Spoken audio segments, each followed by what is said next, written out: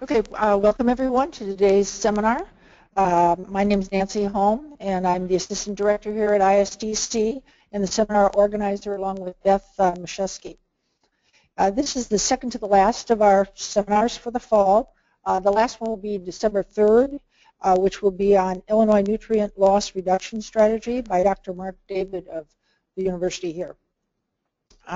For those who are listening, and cannot attend the seminars in person, as you know, we broadcast the seminars live, and they're also recorded and archived on our website.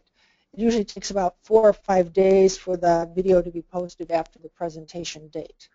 As we begin the seminar here today, I would ask everyone in attendance to please silence your cell phones. Then also we'll hold all the questions to the end, and I'll come around with the microphone if you do have a question for the speaker. For those viewing online, you can type your questions in at any time, and we'll answer those at the end also. So I'm very pleased today to introduce our speaker, Aislinn Gauchay, who is the manager of the Great Lakes Sustainability Program at the Shedd Aquarium in Chicago.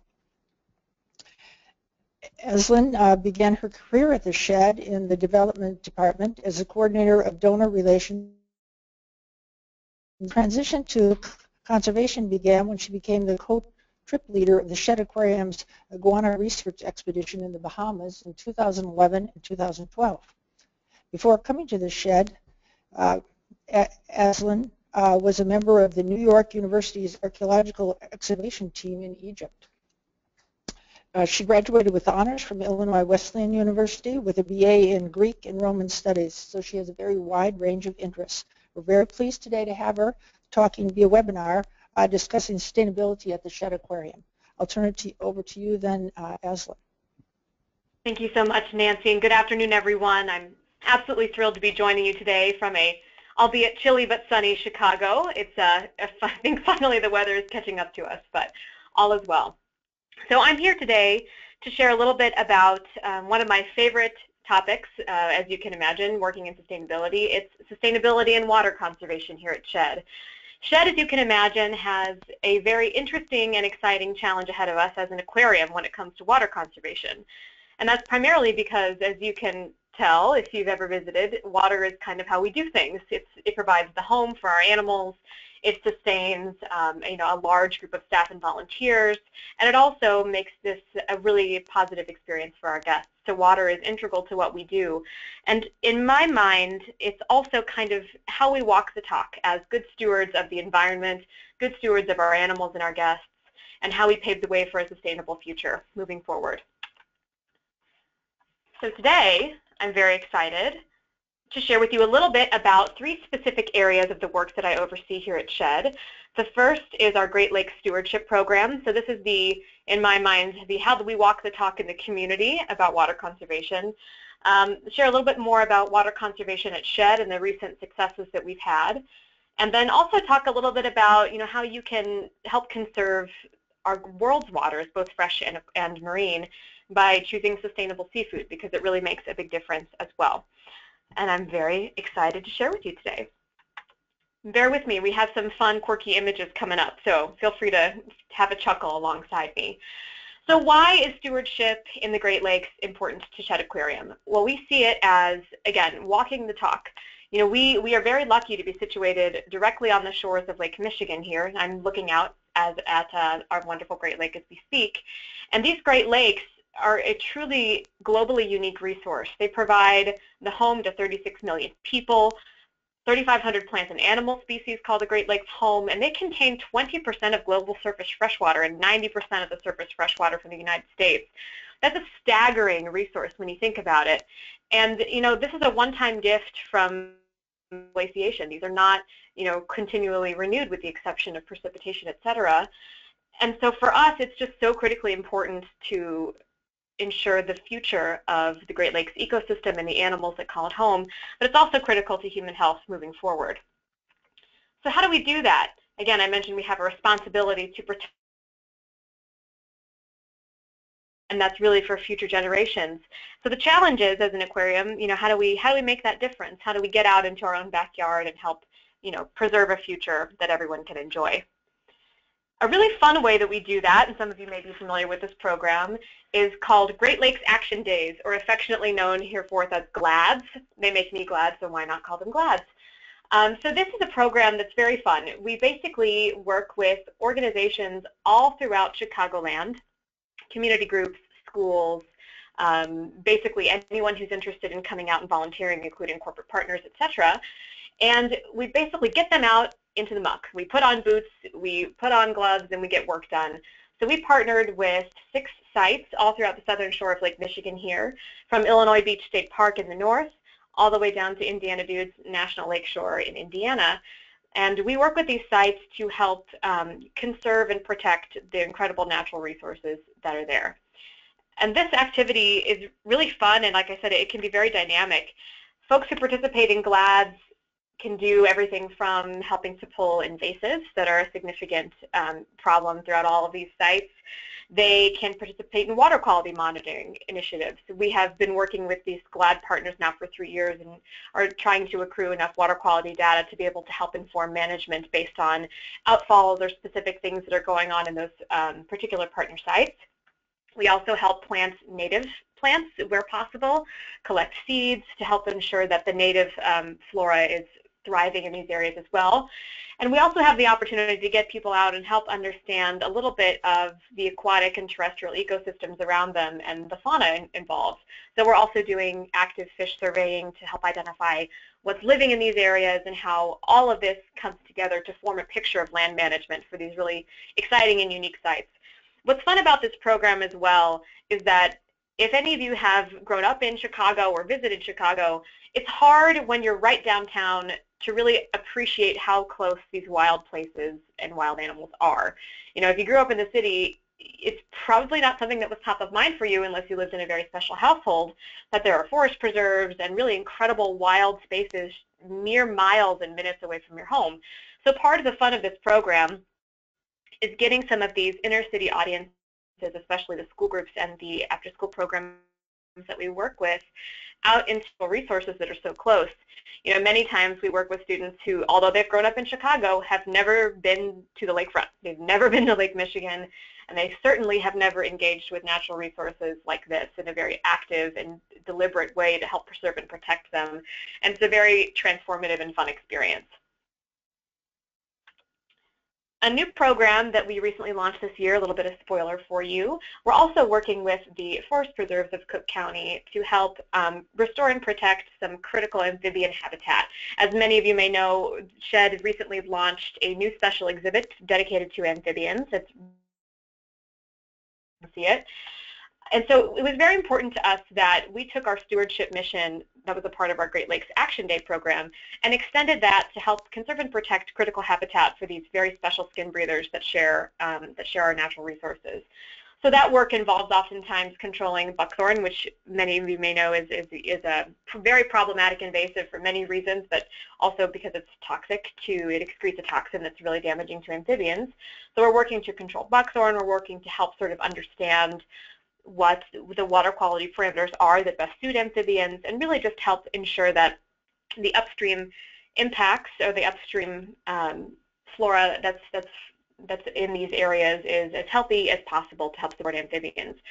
Another cool part of this work that's been ongoing is mud puppy research that's being done by an incredible associate that works with SHED and SIU, Carbondale, to identify where these really interesting native salamander, the mud puppy, is located. A lot of that work is being done in Wolf Lake right now. And as a part of the Great Lakes Action Day program, we get volunteers out to help contribute to that research, which is brand new and very exciting. So I've mentioned that it's a very exciting program, that it's this kind of transformative experience that we're offering to really get boots on the ground and help conserve and protect our natural resources in SHED's backyard. But Great Lakes Action Days do more than just have an inspirational or aspirational goal. They really are making an impact. And in 2015 alone, obviously we still have our December work days to go, we've had 1,961 volunteers come out and work with us. They've spent 4,875 hours in the field, and this is hard work. We've removed 3,544 plus pounds of debris from our beaches, which include, you know, just over 1,000 pounds of recyclables and over 2,000 pounds of trash, which is, as you can imagine, quite a lot coming off of our area beaches. And we've also removed 2,600 gallons of invasive plants, and the reason that's in gallons is we typically sequester them in 10-gallon bags. So don't worry, we know that that's not a liquid measurement. And we've also helped to plant 6,200 native plants. So these numbers really just demonstrate that, you know, our commitment to ensuring that our natural resources in the Great Lakes are preserved and protected for future generations really does make a difference through this program. And SHED will continue to care for our backyard through community action. So that takes me to the water conservation story at SHED Aquarium itself. And I affectionately like to call this the 49% reduction story. And I'll tell you a little bit more about that as we dive in. But as I mentioned at the beginning of my talk, you know, SHED really cares about water. You know, both the health of our 32,000 animals and operations as a world-class cultural institution depend on water. It's a key focus area for the conservation and sustainability initiatives that I help oversee. And with 2 million guests annually and over 20,000 member households and annual media impressions in the tens of thousands, et cetera, you know, SHED really has lead the way when it comes to sustainability, especially water conservation in the zoo and aquarium community. So sustainability at SHED. So the sustainability programs at SHED extend far deeper and far more diverse ways than just water. We have a sustainability strategic plan here that I'll talk a little bit more about that truly helps set the goal and the vision for the aquarium from, you know, everything with animal diets to water conservation, to our purchasing, to animal hospital, et cetera, et cetera. So we really have a diverse platform that we like to consider when we talk about sustainability. And we really think that sustainability is one of the most important things that we do here. It's good for the animals in our care. It helps reflect SHED's conservation mission, which is absolutely critical to who we are and what we do. It's good for business. As you all know, a lot of times sustainable operations can really be good in terms of ROI and help really support an effective, efficient business model. And it helps keep SHED to the forefront of our industry. Again, we have unique challenges as zoo and aquariums in that we have the health and well-being of animals is our #1 charge, and then we need to operate efficiently and sustainably as well. So it's a unique challenge for us. And that unique challenge really spurs innovation for the creative and critical minds here at SHED to make sure that we're doing things as best as we can in unique and exciting ways, because you have to get creative a lot of times. So this goal of getting to 49% water reduction, this is kind of how we did it. So really, at the end of the day, this comes down to SHED was committed to, as an aquarium, as a conservation organization, significantly reducing our water usage. And again, that's a big challenge because we are all about water. Our animals rely on water for their habitats. People need water to drink. We rely on water as a part of our operations as a building. And so we really said, you know, if we're going to hit a sustainability target, let it be water, because it's going to be our greatest challenge. And indeed, it has been a significant challenge. It's also been a very exciting initiative here at SHED. So the way that we went about this is in 2009, we underwent an audit at SHED to understand exactly where our water was being used and to identify, honestly, some areas for significant improvement. And that water audit, which I will go into a little bit more detail in the next slide, identified our cooling systems, water and the building itself, as the biggest consumers of water, which is very interesting. So it was from this original audit that SHED came together and established that sustainability strategic plan that I just mentioned a few moments ago. And that was where the goal of 50% reduction in water by 2018 was established. And we thought, man, that's going to be a very big milestone to hit, and it's going to be a significant challenge in doing so. And this water audit in 2009 helped us identify sort of the key areas that we were going to focus on. And we used a baseline of roughly 57,919,136 gallons that we used in line for creating that 50% water reduction. So here is what that water audit in 2009 told us. It told us basically that cooling our water and our mechanical operations here at Shed was responsible for 38% of our overall water use, which is incredibly significant. And it honestly debunked an assumption that a lot of us had here at Shed. We thought that our animal systems, because the animal habitats are the most forefront in our minds when it comes to water, were going to be the most excessive users, and that was actually not the case, although they came in second, certainly. And then down the chain here, our plumbing fixtures were 12%, leaks and losses 9%. As you can imagine, we're a very large and old building, and a lot of times there are some areas where water is traveling that we just didn't know. So leaks and losses were certainly part of the picture. Irrigation and food service 4%, and mechanical systems 15%. So this helped us, again, really be able to scrutinize our operations and identify where we were going to really target our resources to begin with and start chipping away at that 50% water reduction goal. So now I'm going to chat with you a little bit about some of the really special stories that we have around how we started to achieve some significant water reduction here at Shed. So one of the first stories that I like to tell is about the chillers. So as you remember from that last slide, cooling water was a very significant user and the most significant user of water in the building. And that was because Shed's chilling system at the time was comprised of 3 500-ton chillers that sat on our roof, a 1,500-ton cooling tower, and that was sort of outdated equipment. But it was responsible for cooling 460,000 square feet, excuse me, that should be feet, not food, of the facility here at Shed. And it was responsible also for chilling millions of gallons of water per day for the cold water animals in our oceanarium and in other areas of the aquarium here. So that small system had a big job, and it was using a whole lot of water. So one of the first things that we did, which we considered sort of low-hanging fruit but provided significant savings, was a capital project. We replaced the chillers and the cooling tower with a very high-efficiency system. And this led to an immediate 3 million gallon reduction in water usage, which is enormous. This is annual water usage, and a $20,000 annual savings. So off the bat, we did what a lot of folks do who engage in large-scale sustainability projects. We said, what capital projects do we need to undertake that will significantly aid in our reductions? And this was number one. So we did that, which was great. As a part of this, we also installed a closed-loop condenser system to recycle water through the chillers. So essentially, instead of pumping in new water to help chill our different systems around here that were used in the chillers, we closed that loop. So water was just recycled in and out of those chillers to help keep our systems running smoothly. And that simple fix, again, resulted in an over 10 million gallon savings and a $70,000 annual savings when it comes to our financial commitments. So that was huge. It was a big difference for us here at Shed. The other thing we started doing was collecting rainwater for the cooling tower. So again, we weren't having to pull new water into this system that was using a lot of water so that we could operate efficiently. And that savings was exciting as well, 708,000 gallons and $4,600 in annual savings.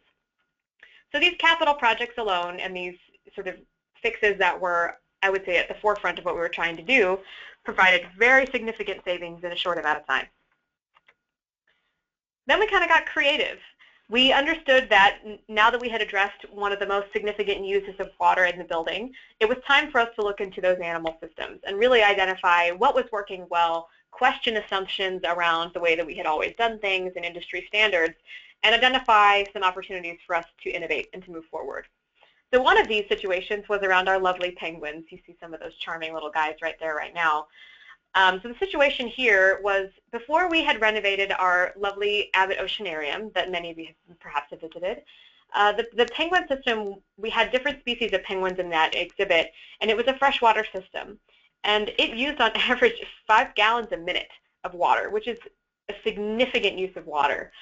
So we took advantage of the renovation of our oceanarium and replaced that old system that was a huge water user with a closed-loop saltwater system. So again, we got new species of penguins that appreciated cold salt water, and we replaced it with a system that was much more efficient, immediately saving us, just over 2.5 million gallons and $17,000 in annual savings.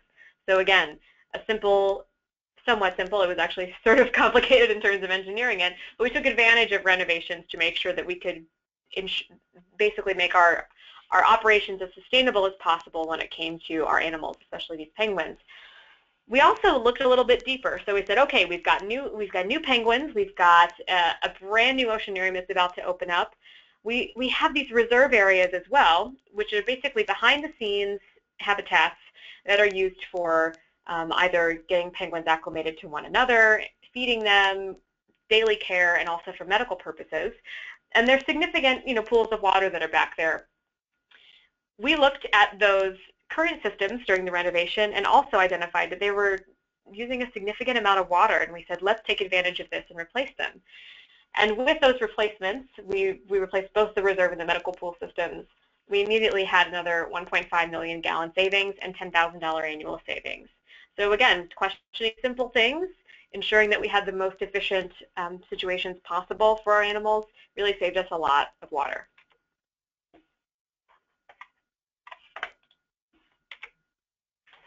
For some reason this is not clicking. There we go. So another story, now moving a little bit into the warmer water area of Shed, freshwater, was around our Amazon Rising exhibit. So this is a very cool exhibit that sort of helps illustrate the rise and fall of seasonal and multi-year variations in the Amazon River Basin.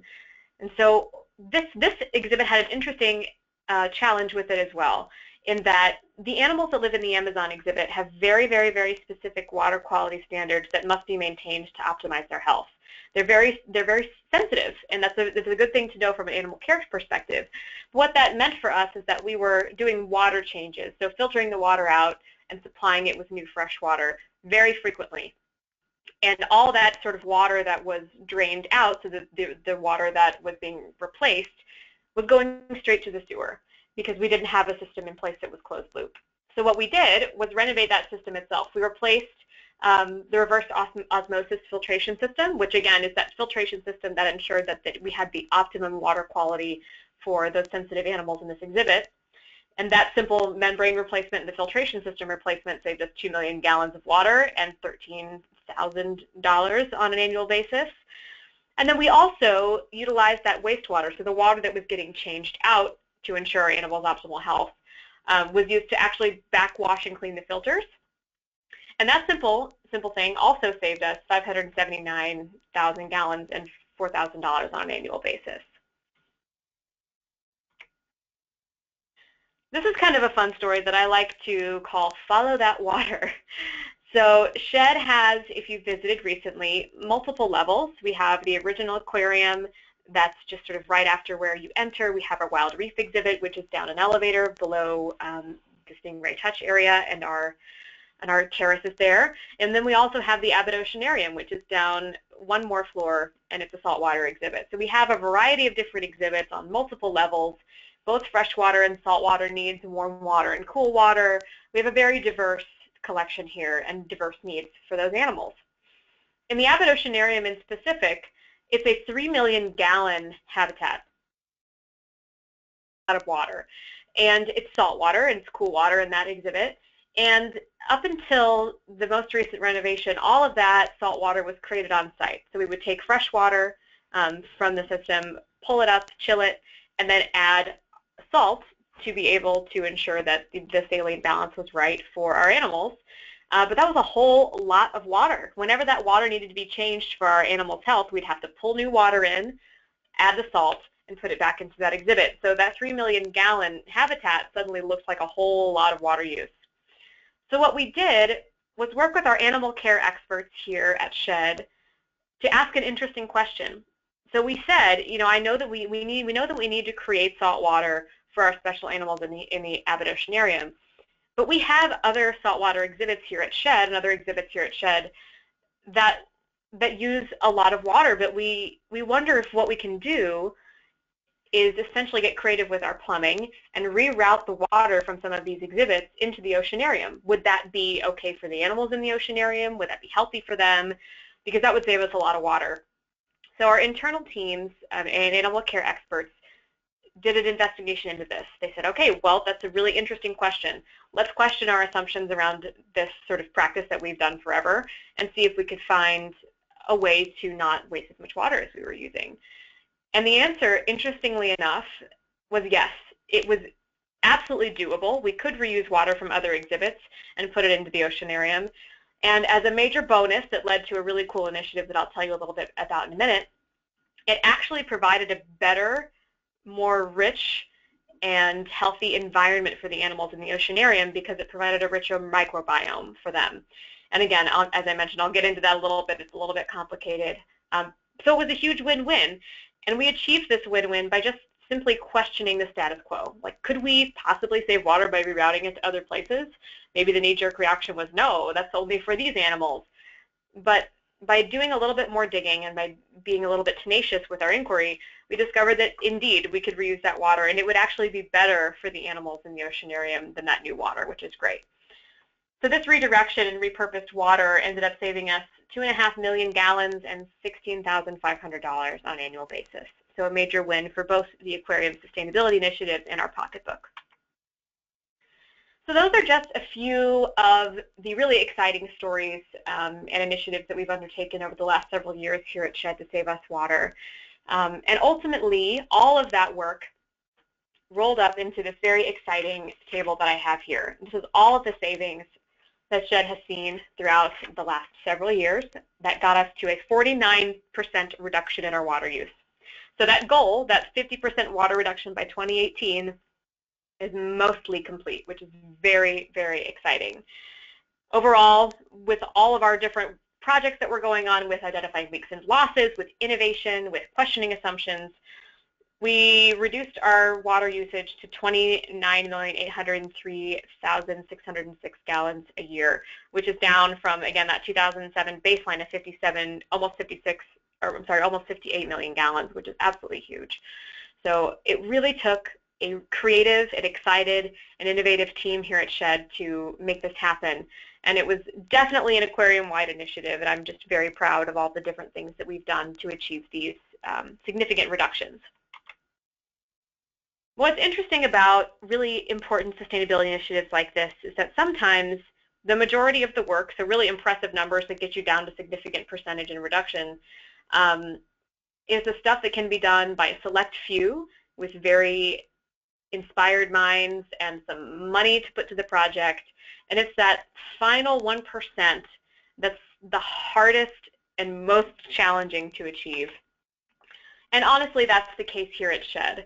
So we have essentially done a very, very careful study into all of the different ways that our building, when it comes to water, we've fixed all our leaks and losses, we've maximized our efficiencies, we've replaced equipment, and that's gotten us to this 49%. And now the 1% is going to be a big struggle because it's finding all of those little tiny gallon savings that are going to get us to the finish line here. It's continuing to identify opportunities for improvement, of course, but more than anything, it's questioning the status quo. So each one of the staff and volunteers that work here at SHED is going to need to question how their behaviors ultimately impact our goals when it comes to sustainability. People are going to have to ask the question when they're washing their dishes after lunch, am I doing this efficiently? Can I reduce my gallons? Because really at the end of the day, every little thing counts. And with all of the 2 million annual visitors that SHED sees with our food service, with staff and volunteers, every small behavior has a significant cumulative effect, and it's those little behaviors that we're really going to have to focus on. We're also going to need to, frankly, innovate some more. We're going to need to look into all the different possibilities that our significant footprint holds for us, and question. We need to push the needle. We need to, constantly be striving for, setting the bar rather than following the industry standard. And what's interesting about that is that this last example that I shared with you about the exhibit water from other areas being routed to the oceanarium for use and enriching the microbiome for those animals there led to a very exciting project that some of you may have known about, but it's the world's first study on essentially what a healthy microbiome looks like for animals in an aquarium and zoo setting. And a microbiome, very literally in a very high level, because I'm not a microbiologist by any means, but there's a tiny biological community that makes up air, water, surfaces, basically all the small organisms that exists around the megafauna that we're so used to calling an ecosystem or a community. And these microbes can be incredibly beneficial to the health of humans and animals. a lot of times when you think about microbiome or microbes, we think about the bad stuff, the stuff that makes us sick and the things that we'd like to eliminate. But really, that's a very short-sighted view of all the different benefits of the microbial community. And so this study that's working with Argonne National Laboratories, the University of Illinois, the Illinois Institute of Technology, and the USDA is exploring the unique relationships between the countless unseen living organisms that share our exhibit environments with the animals that live there. And this study is intended to help us understand how these communities interact in order to maximize the health, wellness, and frankly the efficiency of the habitats here at SHED. And that's a very interesting question. So presently we are underway in terms of this study. We are scrutinizing all the different microbial communities in the oceanarium and their stingray habitat, as I had just included here in this picture. And these studies that are conducted will have very significant impacts on the way that animals' environments are cared for in zoo and aquarium settings, but they're also going to help shed light on how the microbes and microbiomes operate in the wild, because essentially zoo and aquarium settings are just smaller facsimiles for wild situations. So it'll be really useful in identifying sort of the cutting edge of the next generation of what we understand about the way that the natural world works with each other. So that, in short, and again, that was a very high-level overview of this project, is just an example of the really innovative stuff we're going to have to do to really find reduction.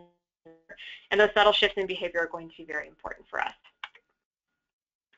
So lastly, I'd like to share with you a little bit about ways that we can help conserve natural resources when it comes to marine ecosystems as well as freshwater in your home and in your communities. And this is a large part of what SHED's takeaway message is as well when it comes to conservation, and that's sustainable seafood.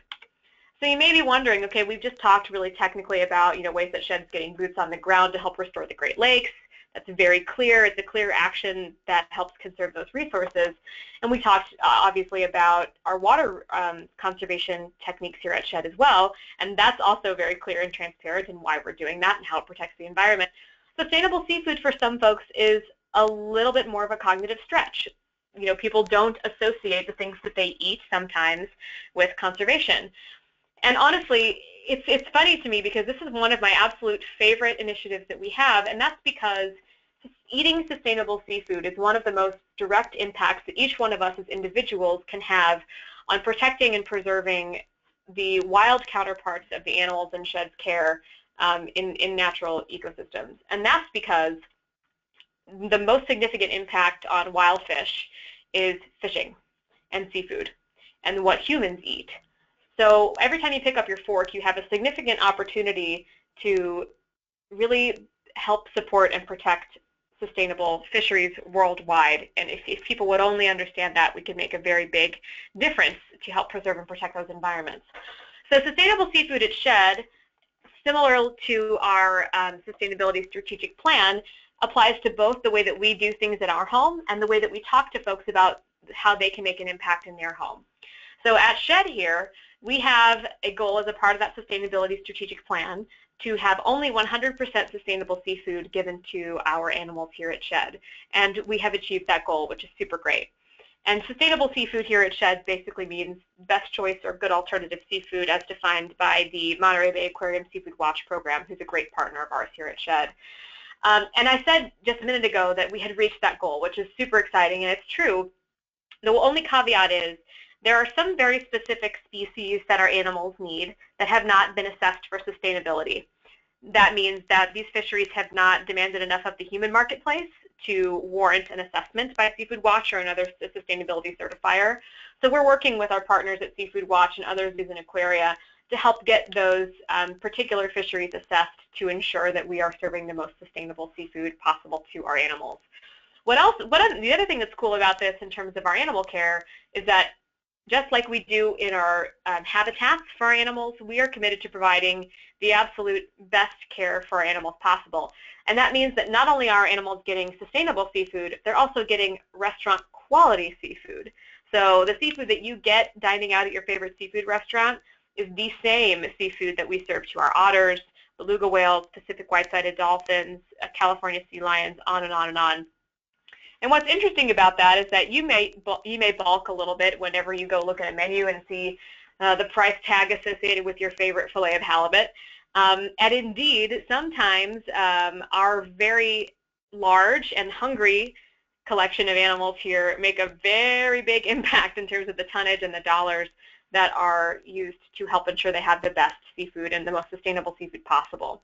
So one example of this is our lovely otter collection. Our otters are just fabulous, fuzzy, and some of our guests' absolute favorites.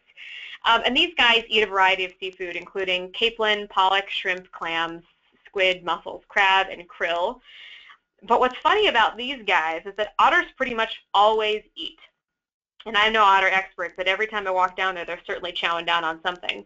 And our largest otter, Yaku, eats 2.6 kilograms of clam, 1 kilogram of pollock, a half a kilogram of capelin, a fourth of a kilogram of squid, 1.5 kilograms of shrimp every day. So this guy is chowing down, and ultimately he eats about 15% of his body weight on a daily basis, which is a ton of, which also, as you can imagine, is quite expensive because those are not cheap seafood items. So Yaku alone on a yearly basis consumes 4,500 pounds of seafood. And our total otter collection goes through 25,000 pounds of frozen food each year. And that's funny because that's about the same thing, like the otter total is about the same as for one of our beluga whales. So a very small animal compared to a very large animal eats a ton of food. And so why does all of this tonnage matter? So from Shed's perspective, because choosing sustainable seafood is an action that we can take as individuals and also on behalf of our animals, we know that it's critically important to share that story because when enormous amounts of seafood, it's imperative that we source the most sustainable seafood possible because we're having a very big impact on that wild fishery. So every single time our otters reach for a yummy piece of clam or an oyster or squid, etc., it's essentially having a direct impact on that fishery in the wild. So we want to be sure that our impact is positive in supporting sustainable, well-balanced fisheries. Another cool thing that we do to help sort of extend our conservation and sustainability mission to our animal food is reduce, reuse, and recycle. And that's not recycling paper or plastic or anything like that. It's helping to repurpose the seafood to different exhibits around the building. So our Pacific white-sided dolphins, our beluga whales, otters, and California sea lions have very significant needs when it comes to the amount of food, but also the quality of food that they eat every day. So our very dedicated marine mammal staff spends a lot of time sorting through the approximately 750 pounds of restaurant-quality seafood that are served to our animals on a daily basis. And because we have such high standards for what we serve our animals, a lot of those make the cut. They're either damaged in some way or during the unfreezing process just aren't exactly right for the animals in the oceanarium. But the super great news about that is that Shed, again, by sort of questioning assumptions and really looking into the nutritional and quality needs of our different animals, has determined that those fish that aren't exactly right for our marine mammals are exactly right and delicious for our sharks and rays. So we currently collect a lot of those fish that would otherwise have to be composted and then feed them in yummy morsels to our sharks and rays throughout the building. So it's just another way that we make sure that whatever we take, we use the most of it. So to sort of close this thought out, I just wanted to share one last message with why sustainable seafood matters. So as I mentioned, each one of us has the choices we make in terms of seafood, and this becomes more and more of a problem as our population grows. So by 2050, the world's population will reach 9.1 billion, which means food production must increase by 70% to sustain that population. So we need to produce an additional 20 million tons of animal protein, and that means far more fish are going to be needed to be able to sustain a healthy population of humans. And the problem is there aren't more fish in the ocean. You know, there aren't going to be a ton more fish that suddenly appear to help sustain this human need. On the contrary, we need to be very, very, very careful with the seafood that we do take from the wild to ensure that we're doing it sustainably as the demand for seafood remarkably increases over the next couple of years. And very lastly, to sort of drive that home, there is great hope when it comes to supplying sustainable and healthy protein for our growing population, in that aquaculture, which oftentimes gets a fairly bad rap, I think somewhat unfairly, can be part of the solution. You know, as I mentioned, there's not going to be more fish in the ocean, but if we continue to eat sustainably harvested fish from the wild, and we continue to support sustainable aquaculture, we could make a very big dent in that protein demand from fish. And that's largely because it takes fewer pounds of feed to grow fish than any other animal protein. Cattle, pigs, chickens even require significantly more food to be able to grow 1 pound of that protein that humans can then enjoy. So sustainable seafood and sustainable aquaculture are a big part of what it will take to feed our growing population moving forward, and that's important to Shedd Aquarium as well. So very last, I will just mention that part of what Shedd does to support sustainable seafood is work with our more than 2 million guests annually and our significant reach when it comes to social media and the media to help empower folks to make sustainable seafood choices for themselves and for their family. And this message is really, you know, Shedd works very hard to ensure that everything that we do on sustainable seafood is something that you can model and join us at home.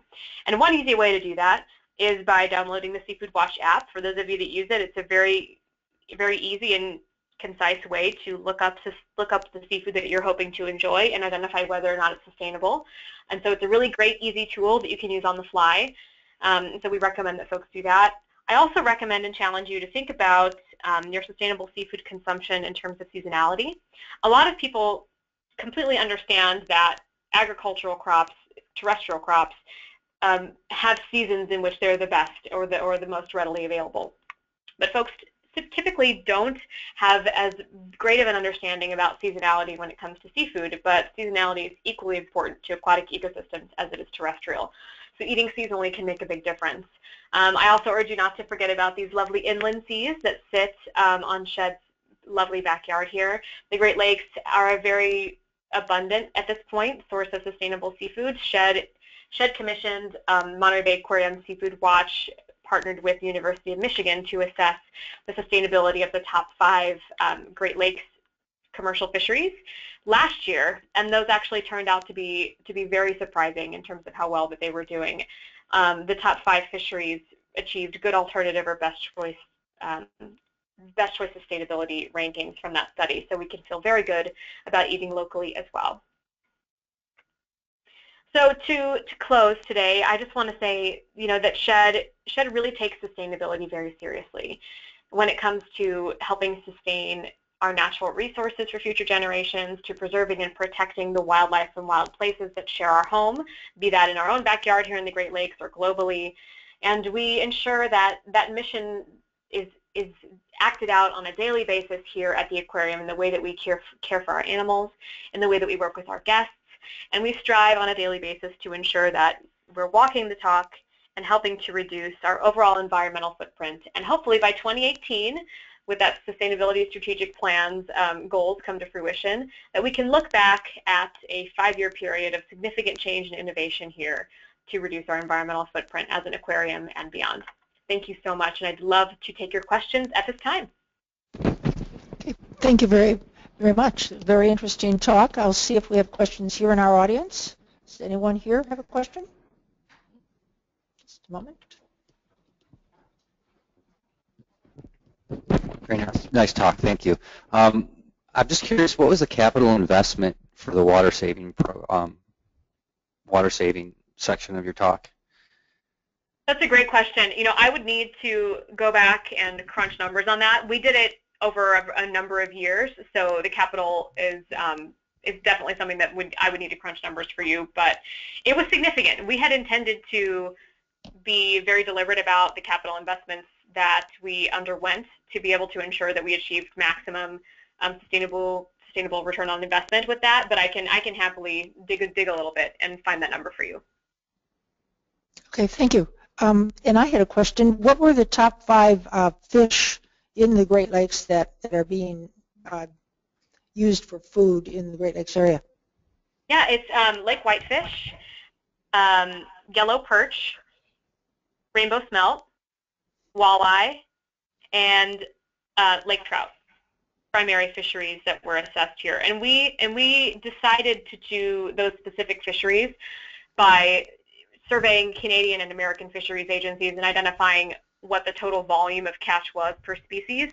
So those were the folks that had, or the fish species that had the largest catch.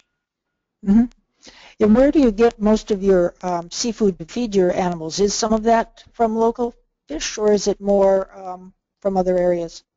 Great question. It's honestly from a variety of sources. So we have a specific gallery here at Shed dedicated to our local water, so they're local and Great Lakes species. So we do source some local seafood for those animals, but the majority of our seafood here at Shed is marine because many of our animals, most of our animals are marine indeed, so they require ocean fish primarily. Okay. Let me see if we have another question here. We have one online at this moment. Does the oceanarium use chlorine, UV, or ozone? If so, wouldn't that kill the microbes in the microbiome? That is a great question. I would need to do some digging into that as well. I know that we use the reverse osmosis system in our freshwater habitats upstairs, but I am not certain of what's exactly utilized in our oceanarium. But I will tell you that, and I will look that up for you, but I will tell you that part of the microbiome study that's currently going on is looking specifically at the oceanarium and identifying what microbes are there and how they're interacting with our animals. So I can reassure you that what we're using to make sure that our water is clean and healthy for our animals will be investigated underneath that larger context to ensure that the microbes there are, the good microbes are kept for sure. That's a great question though. There's another question online. How does the Shed's water reduction compare to other aquariums? That's another great one. So the Association of Zoos and Aquariums, to which Shed report, where a lot of its members self-report on their water reduction initiatives, etc. I will say that there are many zoos and aquariums among the AZA contingent that are doing absolutely remarkable things when it comes to sustainability. And so I think that I can't speak for other institutions specifically, but I know that the zoo and aquarium community is taking water reduction and energy reduction very seriously, and each particular institution has very specific needs. So I think that, you know, as a community, we're really striving to share best practices and help everyone reduce as much as they possibly can. But I think we're doing a lot as an industry for sure. I had another question. And so you mentioned the aquariums are conserving water and energy. Do you know how much energy savings you had with the water savings that you had over the last 5 years?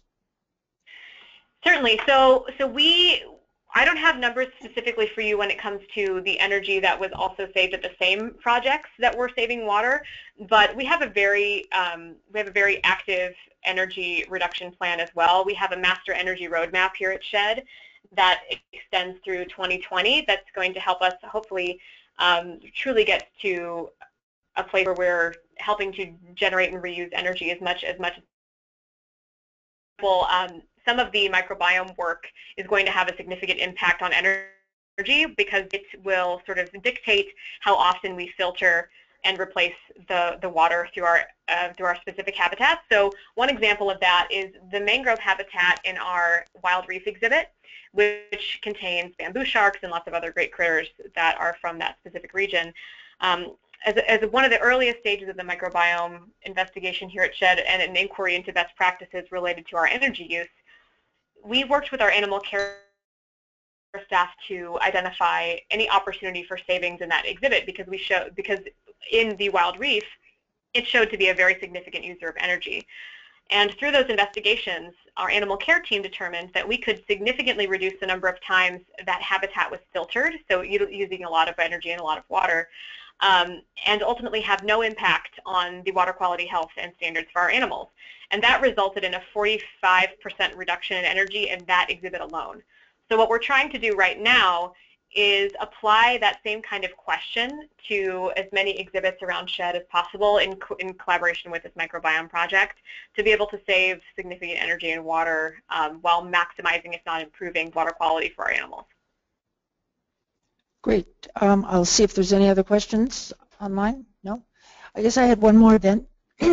So you mentioned, oh, and then we have a question in the front. Okay. You mentioned doing all the analyses with your staff there, or do you have other expertise out of the shed aquarium? So we have a laboratory and dedicated staff that work specifically on water quality here at Shed.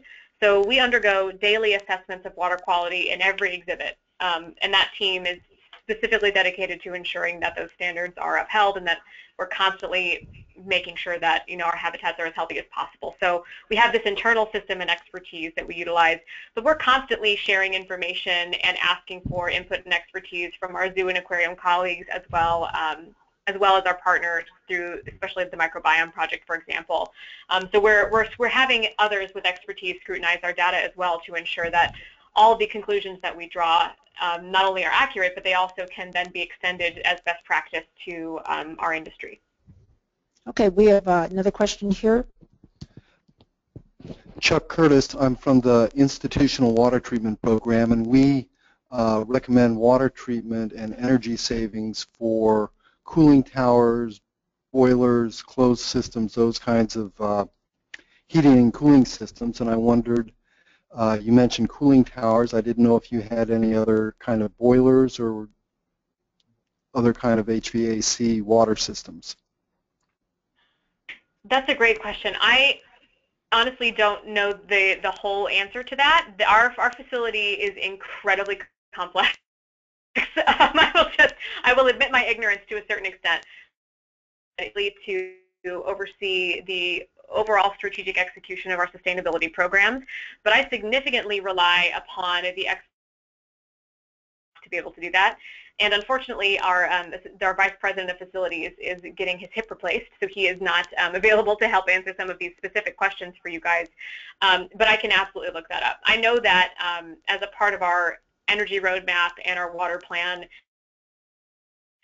we've been trying to maximize our overall footprint and our system as much as possible. So certainly, I know we have HVAC systems that I'm not certain if. I don't believe we have boilers, but I will definitely ask and make sure, because that's obviously, as you rightly pointed out, a big part of this picture as well. Any other questions here? Oh, we have one more question. Hi, John Scott, penguin enthusiast. I'm just curious, when you said you switched from your species of penguins, what happened to the saltwater? You said you switched species of penguins, correct? Yes. What happened to the saltwater species? Where did So we they go? currently have with us. So we have Magellanic and rock hopper penguins. So the freshwater species, I'm not sure what happened to the specific animals, but most of the time what happens when exhibits change in a zoo and aquarium setting, or our animal needs change, we work within the zoo and aquarium community, within the Association of Zoos and Aquariums and our sister institutions, to ensure that those animals are transferred to another facility that has the appropriate care and space for those animals. So I'm not certain where those specific individuals went, but that relationship and those communications between zoo and aquarium facilities under AZA are ongoing. Okay, well, thank you very much for your talk today and answering our questions, and we'll hope to all get up to the Shed Aquarium soon to look at your exhibits. So with that, I'll conclude today's seminar. We hope to see everyone or have you online December 3rd for our next seminar. Thank you.